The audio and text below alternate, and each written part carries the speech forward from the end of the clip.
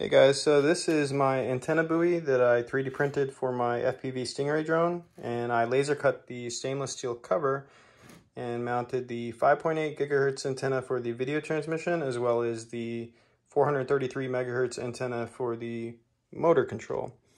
And so this container will float on its own, but I designed it to fit in the center of this diving float for more visibility. And so the tether will be fed through the center of this housing as well as the float, and then attached to the drone. And so for the tether, for now, I'm going to use a Cat 8 cable. It's shielded.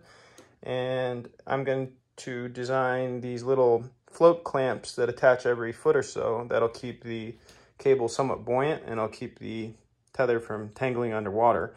And now you can find neutrally buoyant cabling that's actually designed for this purpose, but it's extremely expensive. It's like $200 for, a length of cable.